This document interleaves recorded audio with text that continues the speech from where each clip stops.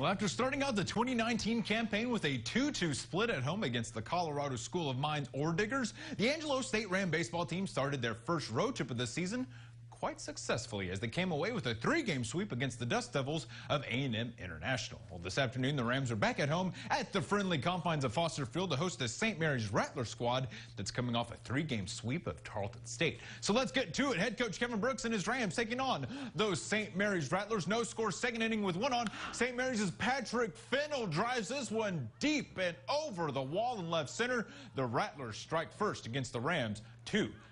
Still in the second, St. Mary's threatening with runners on the corners, but Brandon Dusenberry strikes out Colton Parrish to bring the inning to a close. The fourth inning starts out promising for ASU as Jordan Williams singles to center, but the Rams would go down 1-2-3 after that. But ASU's offense came alive later in the game as they come back to beat the Rattlers in this one 8-7.